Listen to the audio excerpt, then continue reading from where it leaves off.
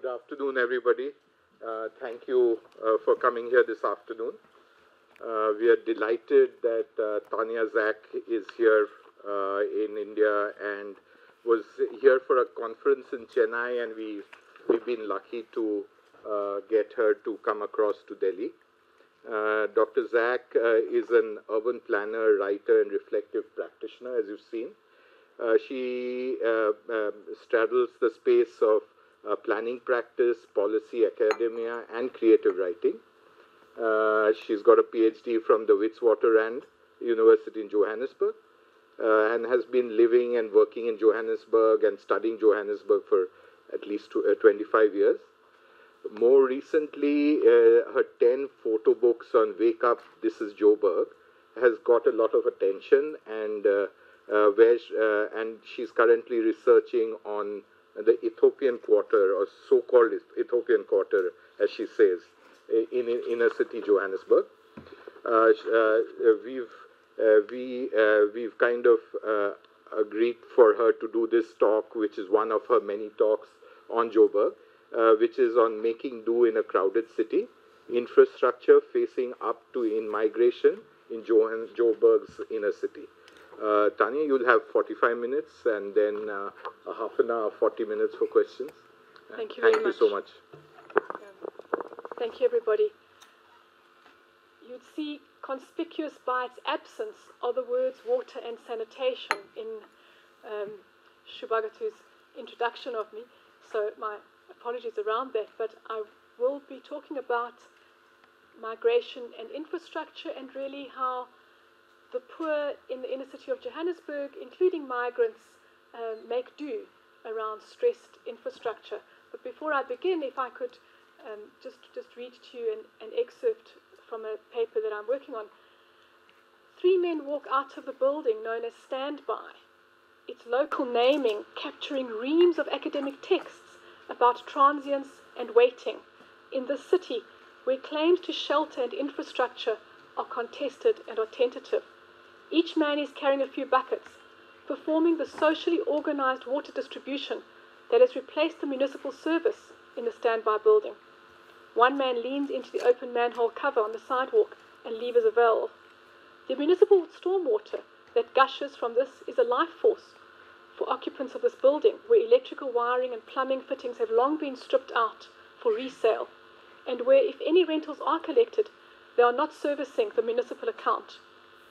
Even where the state's reach is truncated, water is not to be taken for granted in the city. In this case, the informal economy may well extract a payment for servicing the artificial water scarcity in many buildings, where infrastructure is no longer hidden in walls and floors, but is delivered by hand in buckets. And so it would be interesting for me if we could maybe talk about socially transacted water distribution, which I imagine you know a great deal more about. So Johannesburg's CBD was developed as a high-rise modernist centre in the 20th century. Then it catered to commerce and to a white residential population.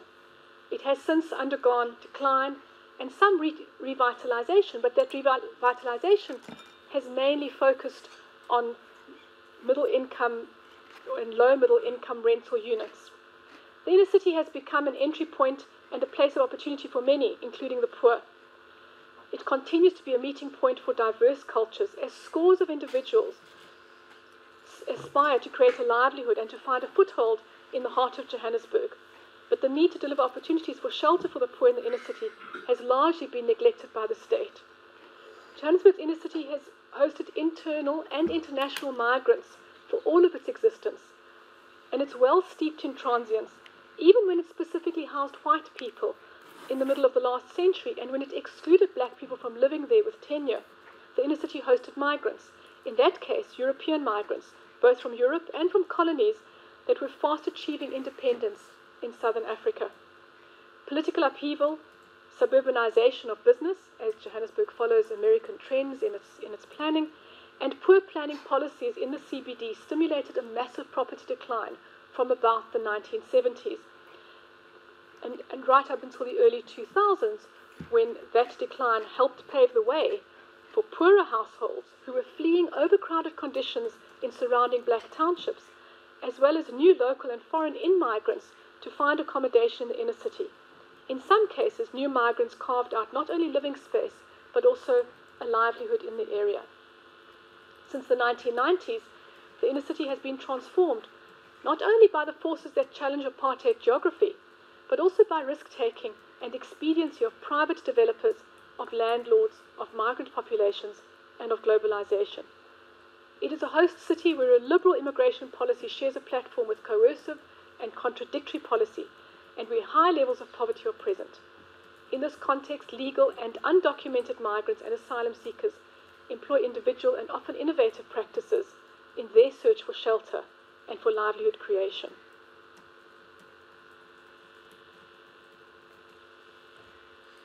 So Johannesburg the city centre has a modernist infrastructure. It is an infrastructure that was built to last and that is highly flexible. Buildings and spaces in many parts of the inner city have been informalized and appropriated and revalued for uses and for densities that exceed the limits of the official plans and policies. These are the spaces where people are making do for themselves and where they are claiming a right to the city and to its infrastructures. Sometimes these ways of living and of making a living are survivalist. It is a place where life for displaced persons happens under extreme and hazardous circumstances, and where survival is hustled and carved from inadequate, stressed infrastructure.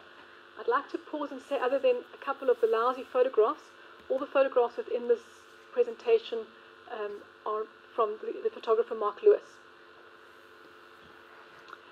Often appropriation and reconfiguration of infrastructure is entrepreneurial, and it results in places where innovation and learning emerge, because in-migrants extract from the city, exploit its infrastructure, but they also adapt it in ways that lay the foundation for a new city form.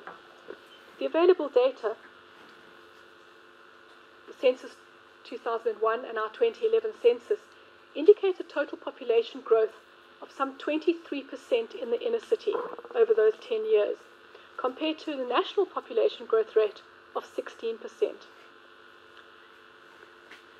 While households have grown by 6% in the same period, the projections for infrastructure demand indicate it would take over 20 years to catch up with the backlogs in basic services across Johannesburg. In addition, housing delivery has not kept pace with the natural growth and urbanization. And so this is a city where apartment blocks that were designed to accommodate young couples and starter families in spacious flats now accommodate several households or many single people in each room. From her bed, in a small Hillbrow apartment, Berthel Galeka runs an NGO and a shelter. Her tenants all share her one-bedroom space, sleeping and living on a large raft of beds. At any one time, there are up to 34 residents. Tenants can come and go, and they pay 200 Rand a month if they can afford it. How do they navigate the basic infrastructure and the lack of privacy in this space? Sometimes we ladies go wash at the public bathhouse across the road. There you can wash your whole body.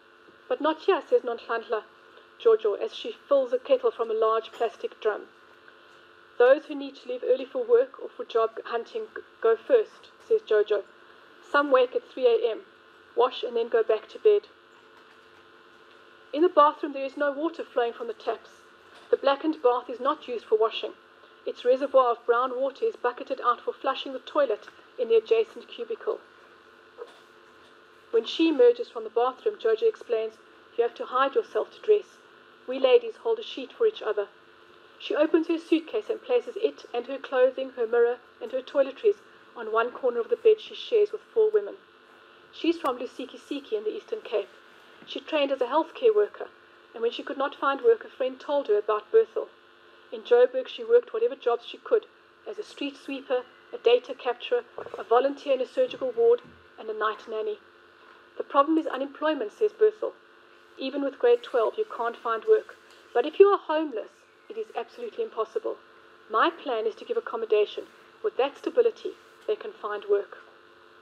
As they navigate the labyrinth of everyday routines in the congested flat, the disparate job seekers are bound by the same concerns. Have you tried, is what they ask. And it opens another infrastructure question. Have you typed your CV, improved your CV, prepared for interviews, enlisted for piecework, applied for courses, volunteered? It all requires internet access, Jojo says. The clerks at the internet cafe charge us 10 Rand a page to type our CVs. I have an account there, but I don't have the money, so now I can't check if someone has responded to my email applications. Internet is a luxury beyond the possibility of this flat, even where the most basic services are improvised. The water source is a red fire hose that snakes into the building from the drain on the sidewalk. Each day it is fed through the kitchen window to fill 20-litre containers. The electrical distribution board spews wire spaghetti. Mobile phones hang like barnacles from multiple adapter plugs on a corner bed. In this and other ways, housing is being supplied to the poor by the poor. It is provided informally and through the repurposing of residential and of other spaces. It is catering to household configurations that range from singles to couples to families or to groups, sharing with people they know or to strangers living together. These are new community formations of people who may well not want to stay permanently in inner city Johannesburg.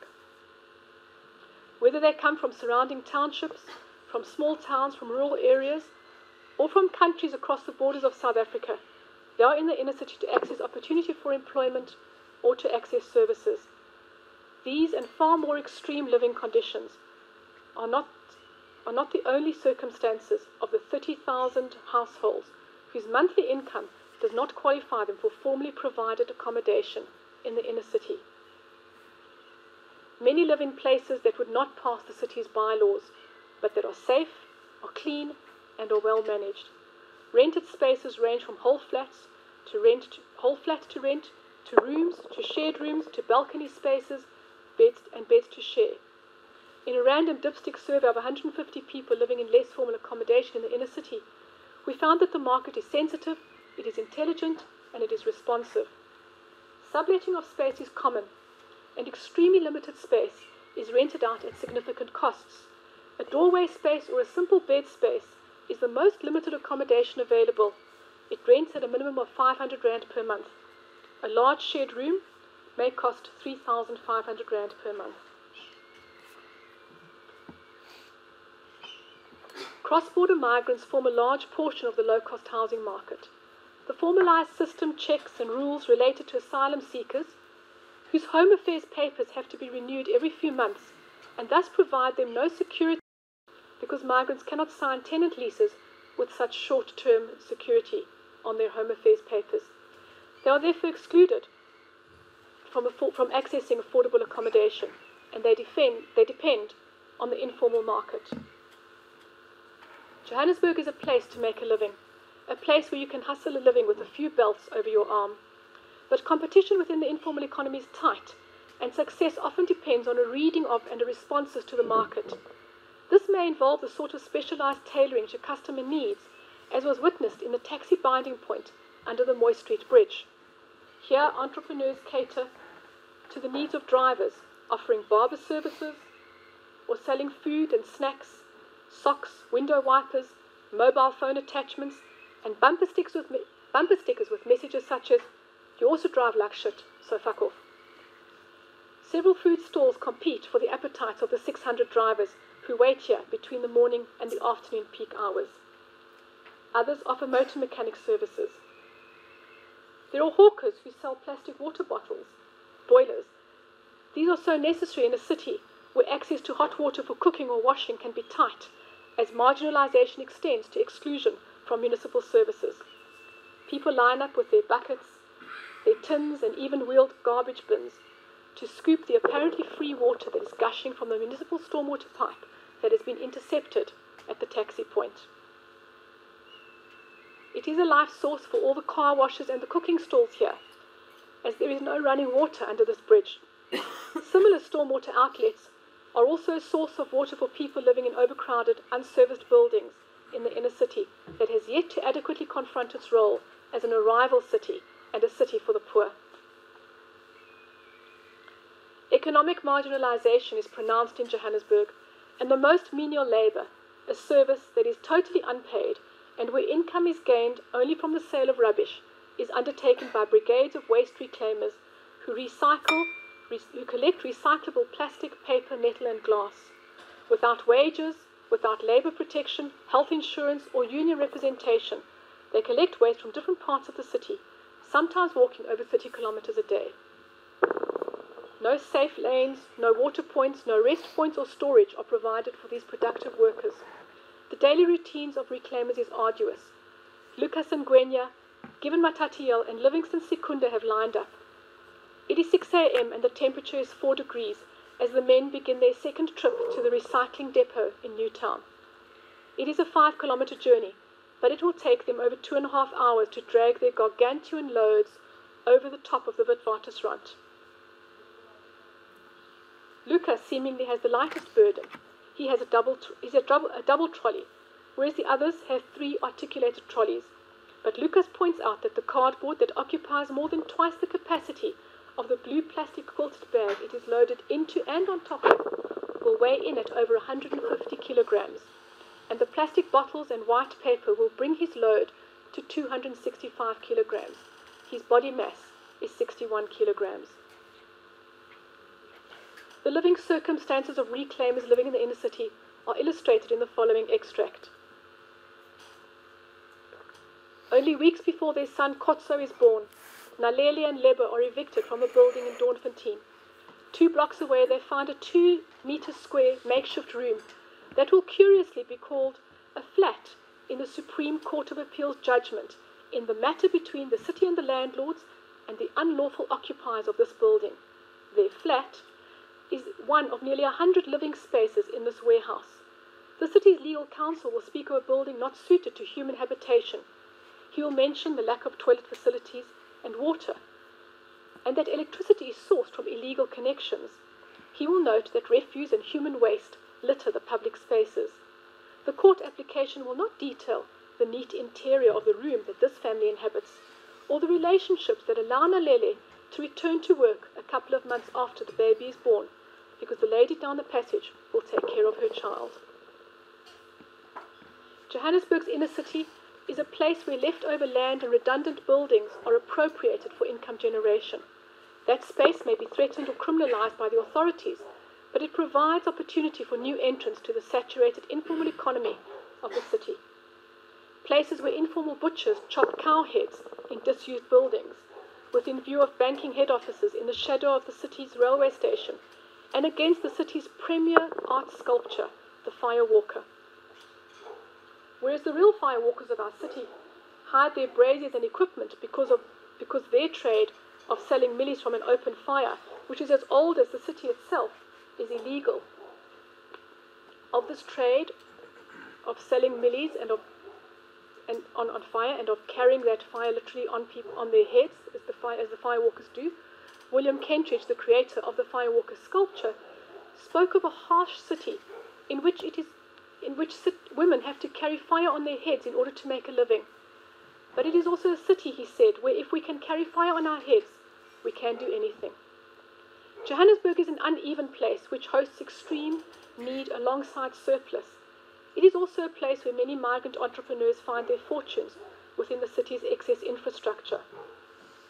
Ongoing research, price comparison, attention to displays, quantity and variety mark the work of traders in the Rocky Street Market in Yeoville, a building that was rejected by local traders in the late 1990s when the city wanted to mop them off the streets and locate them into a formal market. But the market was soon seized by migrant traders, and now it stocks food and oils that are unfamiliar to native Joburgers, but as familiar as their own tongue to those who have crossed half a continent to be here. There are varieties of beans from Malawi and the DRC, palm oil from Ghana and Cameroon, spices from Nigeria, mapani worms and dried fish from Zambia, and face creams and antiseptic lotions from the DRC, Cote d'Ivoire, and France. It is an Afropolitan trader population that includes barbers from Nigeria, dressmakers and fabric sellers from Nigeria, South Africa, and the DRC, tailors and cobblers from Ghana and from Nigeria, photographers from the DRC and Mozambique, vegetable sellers from Zimbabwe and Mozambique. This is a place where your cell phone can be your shop. Geraldine is Zambian. Her imports of beans, peanuts, cassava, dried fish, eggplant and okra are sought after in Johannesburg, Cape Town, Durban and East London. She sources her goods for regular customers, and she brings in what is in short supply. Geraldine has no shop, no storage space, no distribution centre. Her shop is her cell phone. She now stocks from Nigeria, Cameroon, Malawi, Tanzania, Ghana, Mozambique, and Zambia. This is low-end globalization, and the trading lattice is organized by word of mouth and by transactions that are recorded on scraps of paper or in notebooks. Elsewhere, Johannesburg's inner city is being transformed as migrants carve a livelihood into buildings that have outlived their usefulness as office towers. Medical suites in high-rise towers of Jeppe Street, which was once the Harley Street of Johannesburg, have been repurposed into thousands of cubicle-sized shops, serving a trade that stretches through Africa. How do you unfold a 1 square meter shop? First, unlock and roll up the metal shutter door to reveal overflowing boxes pressed up to the ceiling. It will take you 45 minutes to unpack the boxes and display the goods. You will use every centimetre of the 16 shelves inside the tiny shop, and you will appropriate the 6 narrow shelves on either side of your shop entrance that extend your frontage to almost 3 metres. Your niche is small. Your niche is small items that you can fit, and you can fit a surprising array and number of goods within arm's length. Shoe polish, face cloths, dish towels, underpants, stockings, nail polish, strawberry, grape and cherry lip gloss, eyeliner, and smoker's toothpaste. As you unpack this item, Bertha says, "It doesn't work. China, China." Some items such as razors, band-aid and locks can be suspended from the nails that are inserted into the front of shelves. As she unpacks the skin lightening cream, Bertha will indicate that you must put those on the back shelf because the police grab it. I'm not allowed to sell it. Bertha is one of thousands of Ethiopian shopkeepers who have joined the wave of migration to Johannesburg's inner city, driven by a combination of opportunity and dire political and economic circumstance. Many have set up small and informal retail outlets in Jeppe. Most of this activity operates below the radar and without the support of formal financial, taxation, and trading administrations. Much of this globalization from below operates in the gaps of a lack of enforcement of labor laws, copyright laws, and restrictions. Without this gap, and without the extraordinary spaces that harbor the distribution points of cheap and often pirated Chinese goods, citizens of Africa might be excluded from this globalization. It is a booming economy that has transformed space and pioneered a retail phenomenon in the inner city for the sale of cheap clothing, shoes, household wares, and accessories. On the map above, we mapped the dominant goods in each of 3,000 shops that we counted within a small area of 53 city blocks in the inner city. But this cash economy, its logistics and its services are not yet factored into city economic development strategies, and mostly it's thought of within the city discourse of decline and decay. It occurs on city blocks that the municipality does not define as even part of its retail core. The shopping district now comprises more than 16 full city blocks, and more than 3,000 tiny shops have been created through the unregulated subdivision of space that was originally medical suites. It is an area known as Jeppe. It is a place where China meets Africa, because 7 days a week, thousands of consumers come from surrounding townships, from rural South Africa, and from sub-Saharan Africa. They arrive by rail and by taxi to shop for Chinese clothing, homeware, and groceries in Jeppe. The extent of this cross-border shopping hub is significant. These shops, located in a relatively small part of Johannesburg, service this trade in a zone that is not pre-planned or driven by pension funds or any large single investors, but is created one micro shop at a time by the collective energy of multiple investors and would-be entrepreneurs. The high demand for floor space has pushed rentals up and has squeezed shop sizes to a minimum. Cubicle shops that occupy no more than 2 square meters are rented out at amounts of over 400 Rand per square meter, compared with a rental in the rest of the body of the inner city that is under 180 Rand per square meter. Trading is symbiotic. Hawkers often rely on nearby shops for their stock, and the sharing of and share the costs of private security in this crime-ridden area. Retailers report that their greatest threat comes not from ordinary criminals, but from the city's Metropolitan Police Force. Almost daily, police officers enter shops and confiscate counterfeit goods, only to return a while later and offer those goods for sale at a cost of many thousands of rands to the same or an alternative shopkeeper. These are occurrences, which is why the traders in Jeppe were taken by surprise in 2013 when several police forces descended in a massive raid on this area.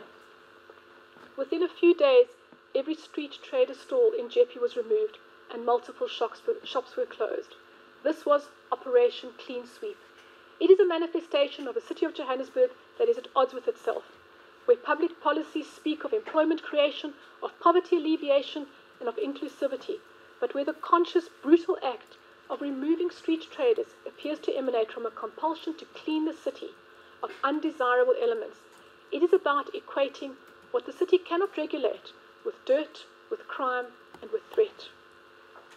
The failure to attend to this area of burgeoning economic activity in a city whose economy is straining is a hopeless miscalculation.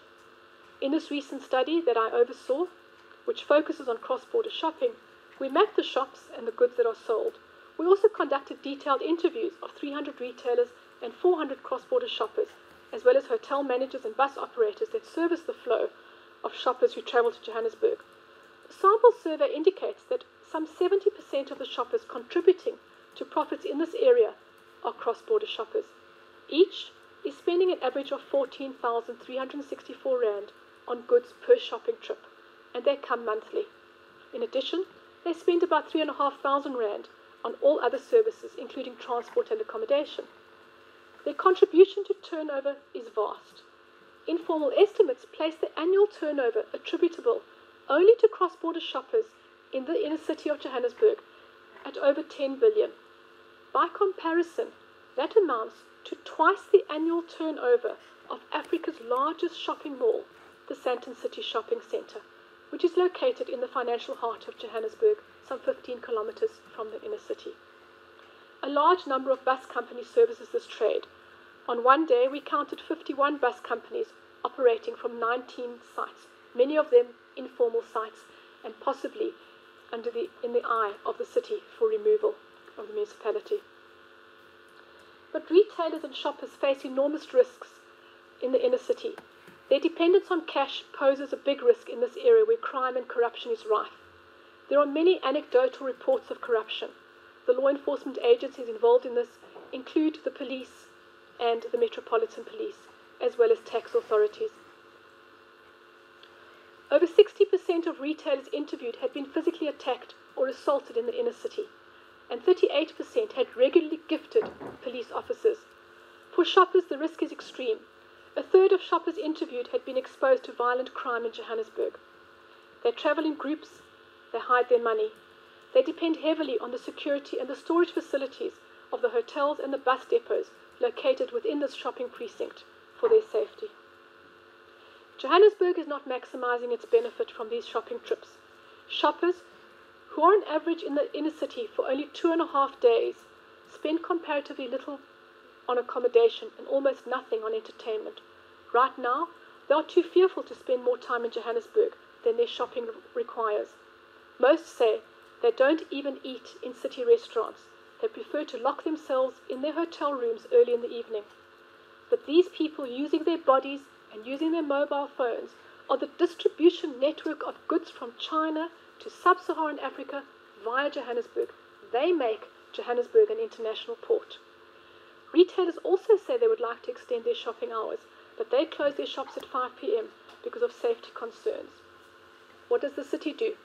The pedestrian environment is the platform from which all cross-border retail activity takes place, but broken paving, fallen street lights, large pools of stormwater and vast amounts of litter confront these international shoppers in the city streets. Cross-border shoppers are international visitors to Johannesburg. Their visits to the city increase the demand for services, for products, and for good infrastructure. These are all economic imperatives that attract jobs and investment in the inner city. They require and they inspire new investment in buildings, maintenance, entertainment services, transport services and accommodation establishments. They transform buildings and environments in the inner city, and they attract and support new cultural enclaves and diversity. Each shop is on average creating 3 jobs. That's 9,000 jobs just in the survey that we did, in the area of that survey. This activity is economically enabling. It is also extractive. Congestion levels are high. Many buildings are at increasing risk of dereliction and safety hazards abound. These risks may contribute to a downward spiral in this oversubscribed microeconomy. Or the immense opportunity may push traders and investors towards greater formalization and a sense of ownership of the built environment. The extent of the shopping hub is significant. Within it, a transformative informal encroachment and appropriation of the built form has been instrumental in shaping and reshaping a unique shopping district. It is innovative, and it has imagined and produced new forms of trade space that are leading an unrecognized urban transformation in Johannesburg. Now these registers of informality have been picked up by the private sector and are being mimicked in new formal sector shopping centres. They may even be leading to regeneration in this part of town. This matters because it is evidence of a migrant collective peopled by entrepreneurs with little legality and little status in Johannesburg, and hosted in an architecture that is dynamic, is informal and fluid, but they are playing in the big league. It is not an appropriation of space by an underclass at the periphery of a city or of an economy. It is a booming enterprise in goods and property that is front and centre of city transformation in Johannesburg. It is time to roll out the red carpet. Thank you very much.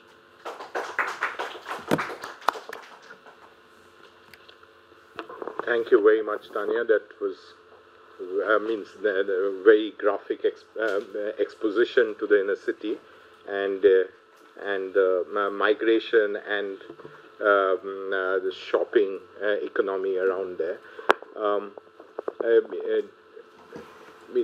In my experience, Joburg is very unique in the sense that the kind of building form that is generating this kind of economy, and in its not so recent, not so much in the past, was meant for so many different uses, means quite rare in my understanding. But I'll like to open it out, and maybe we can take 2 questions at a time and then come back to you. May I borrow a pen, please? Sure, absolutely.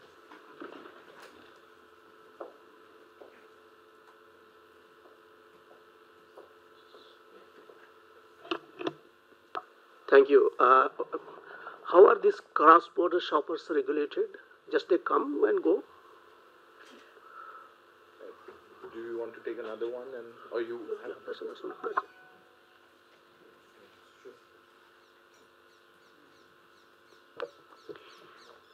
In your lecture, you have covered mostly the shanty part of that Johannesburg is dealing with. And whenever we find that we are into some shanty towns, so we find there are a lot of NGOs working, and then there are certain municipalities, rules and regulations they are taken care of as the advent of all these hodgepodge is created. So you have not put forth any of those NGOs working or municipalities. You have mentioned that at JP Center something that it was the Metropolitan Police has taken care of and removed those.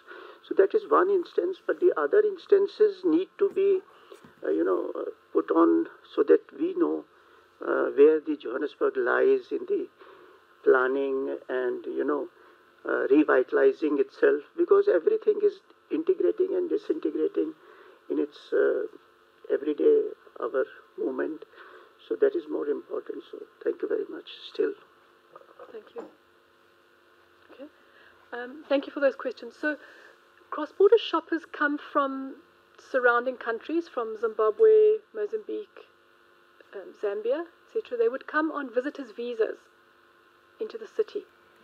They come on buses, so that's the regulation. The other regulation is that they would pay taxes as they leave, and those taxes are substantial. The import taxes they would pay going into their own countries. So this is what makes it worth their while. Even though they're coming, say from Zambia, it takes 40 hours on the bus to come to Johannesburg, and that's expensive, and staying there is expensive. But they buy goods really cheaply. By the time they get back to Zambia, they have paid multiple times the amount of that good in taxes and in bribes. Both at roadblocks along the way or at the border post. So that sort of covers the legal regulation of cross-border shoppers. They come for short periods, not only because the city is unsafe, as I mentioned, but also because this is fast fashion. People are trading in the fashion market.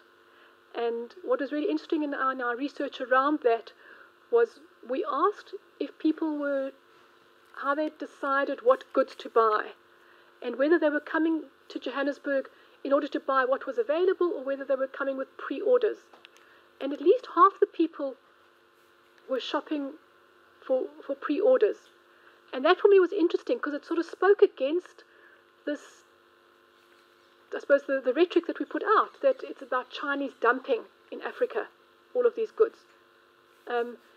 People, it was a much more sophisticated enterprise than that. People were coming for specific items. And also, if I could say something more about that, they were also saying, also what interested me is that people are using their cell phones so much. So if there's so much mobile, connectivity, etc., is it really necessary to come to the city? Can't you just place those orders and send the goods? Even if you can't do mail order, there are buses and taxis coming up and down all the time. And shoppers said to us, we come because we are the eyes and we are the hands of our customers. You must feel for quality. And that was interesting. And then if I could take it a bit further, I interviewed this is a sample of one, but I interviewed a Mozambican shopper who said to me, I can't speak to you because I can't speak English. I've got no English. So I said, well, how do you come from Mozambique to Johannesburg to shop for other people and you cannot speak English, if that's the struggle? She said to me, I do not need English. All that I need are some numbers and my hands. And that was what was interesting for me, is that the other reason to come physically was in fact because you didn't have the language. And you used hand gestures in order to make the sale. So that for me was sort of, I think the use of the phone and the use of the body was really, it interests me. The points that you raise, I think what you're talking to is what I think, as we know in the policy space, the two sides of policy, development and law enforcement. And I guess in many municipalities, and I'm sure you find this, those are at odds with each other often. And where a policeman explained this to us at a recent seminar, he said, because we always say, the city leads with law enforcement, it doesn't lead with development. So it leads with its police force, with its legal regulations, and it kind of goes in there hitting the poor and criminalizing the poor, rather than going with its planning and its economic development and its housing strategies. And these arms of the city are always against each other, and that's why we say, it speaks with forked tongue, that there's the policy that says one thing, but they're doing the other thing. And certainly that's been my, what I've said in the last couple of years. But what was interesting is that the head of JMPD in the inner city said the problem is that your policy people in development are not thinking through the regulatory side. And if you don't if you leave your policy at the level of the sort of the normative level of what is good, and don't extend it right through to governance and management of space, then we are left to manage the space, and all that we have are our regulations to act in. So, I think those, that's probably an important policy consideration. Certainly, these buildings are stressed, are overcrowded, are fire hazards, and it is, that's not acceptable. So, also for us not to be romantic about these are innovative architectures and transformation of modernist infrastructure in really creative ways, which is true. And I think there are architectures that we need to respond to in new ways, because maybe those 1946 regulations don't fit anymore. But we've got to meet this thing halfway, because there are huge rentals being collected in the space. And therefore, I think landlords need to be held accountable. The city's law enforcement, in terms of its planning law enforcers, are not necessarily in the space. There aren't building controls officials wandering through the space. The police and the Metro Police who are in that space are there for rent seeking. They are there essentially taking bribes, confiscating goods, either that they are permitted to confiscate or beyond that, or harassing people for their illegal status or their semi-legal status. There are all kinds of layers of illegality. And if the city were rather in there with a built environment presence, which would also be contested and be difficult, one could then start looking at how is it possible to create safe space within these? How do we deal with the fire hazards in the space? How do we create a platform that secures health and safety, and beyond that, a platform for entrepreneurship? Sorry. Who controls the police in Johannesburg? Is it a municipality or state? There are two forces. There is a municipal police force whose role is to police bylaws, municipal bylaws. So essentially traffic, and then they've been given also a role in public space management. So they can police in this kind of entrepreneurial space. They can police if people place goods on a sidewalk where they're not allowed to. They're not entitled to police inside buildings. And then the state police have responsibility for, all manner of public safety.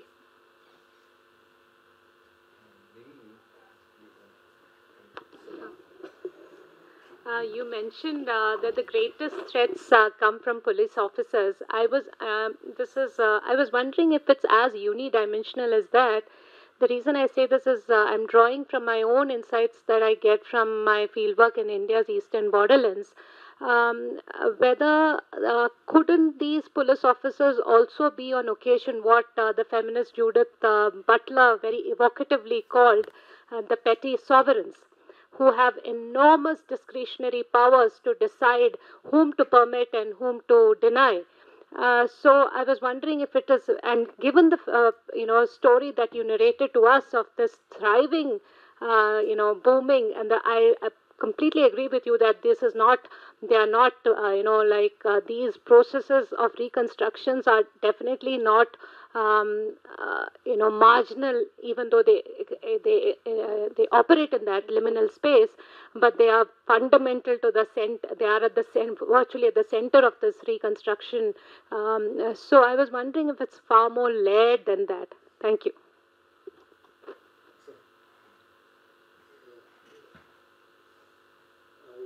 I heard your presentation. So can you on the mic, please? Not throughout because I was late, but I have been to Johannesburg and I saw the pictures and reminded me of my visit to Johannesburg. Very, very impressive. But the underlying things which I think should be explained to me and maybe perhaps to the other audience is that everything is fine. Informal sector of trade is flourishing, and there are systems to control the intervention of the police or the municipal bodies. But what are the institutional and legal systems behind the whole process of informal trade? Because in Delhi we also copied some of the features of the legal systems of the informal sector of trade in Johannesburg. And second thing is that how you provide utilities to these street vendors, temporary shops, or these kind of commercial establishments which are non-conforming or maybe illegal many a times. I think thank you very much for that. That we do need to conceptualize this in more layered ways. That there is police protection and protectionism and protection rackets that in fact enable the trade to continue as much as it threatens the trade. And so there are systems of collection for police who are then enabling trade in particular areas and are maybe favouring particular groups because of systems of patronage that have been arranged there, but also maybe keeping out other threats that may be even larger threat. So this police force keeping out a bigger police force or a force behind it. As I'm saying, or that section of the police through that patronage. So obviously people are paying protection money for a certain kind of protection to enable the trade to continue. And so we do need to conceptualize it in more layered ways, and thank you for that, rather than that I've been useful in the reply. The informal trade is regulated in several ways. There is an Informal Business Act or a business act, and that business act sort of declares that in order to it's a very permissive act in that it says that you need to limit which roads trading is not permitted on, rather than the other way around. So that's been a useful.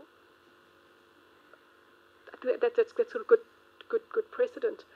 However, there are the municipalities at their discretion. So Johannesburg City Council has not drafted or not implemented its policy around informal trade. It's been in sort of draft stage and put out several policy positions, and it's not been firm on exactly what that policy position is.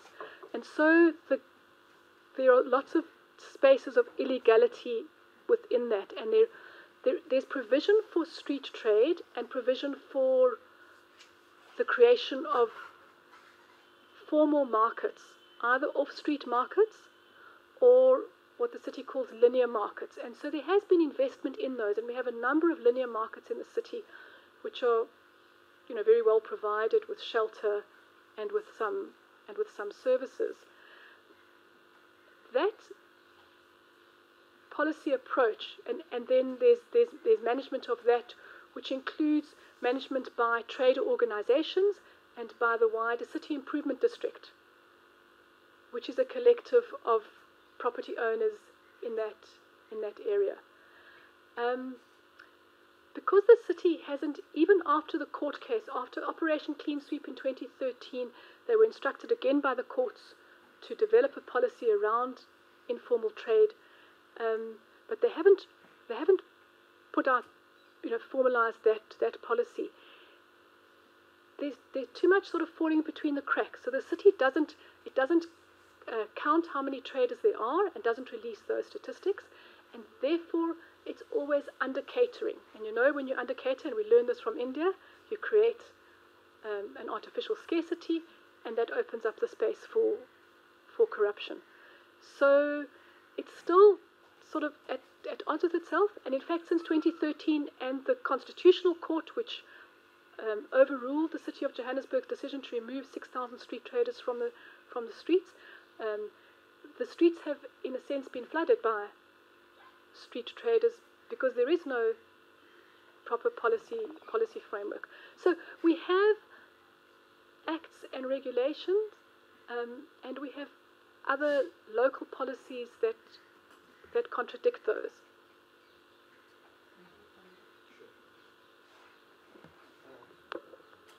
Going from the question which he has asked about the informal trading, the pavement developer or a street trader or a roadside vendor in Europe and in Delhi, particularly about Delhi and in Europe, there is a market for limited hours every week in some of the localities, so that they take care of that pavement traders.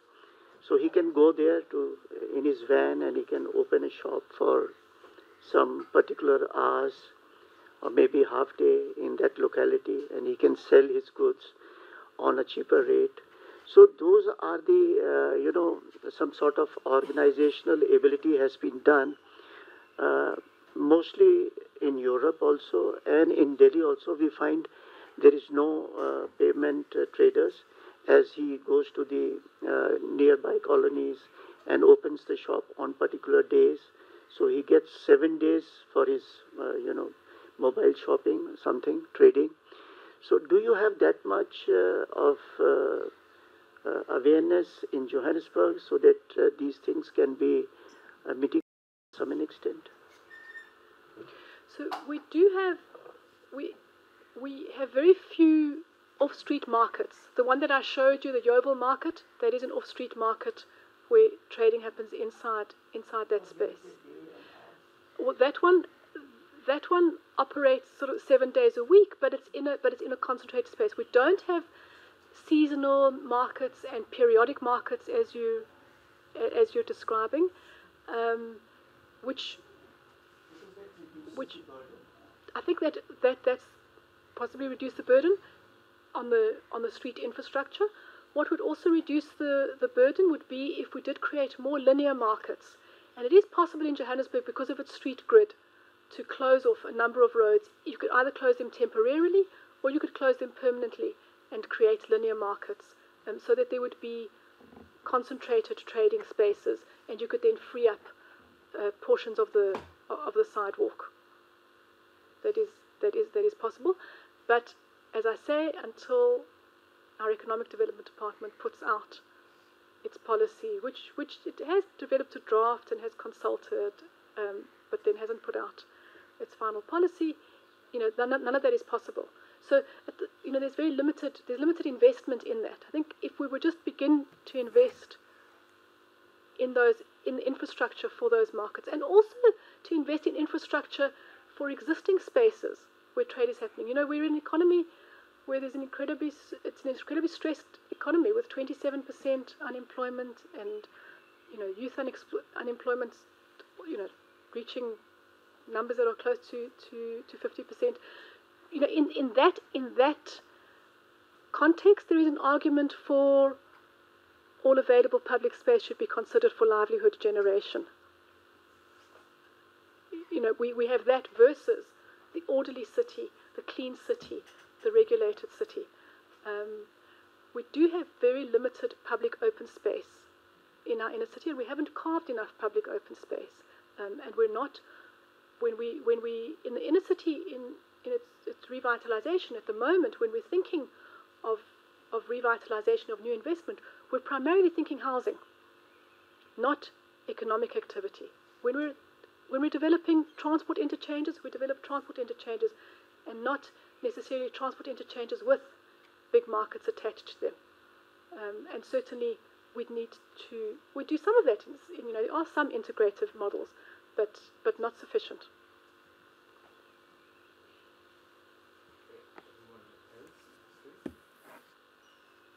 I had a question, Tanya.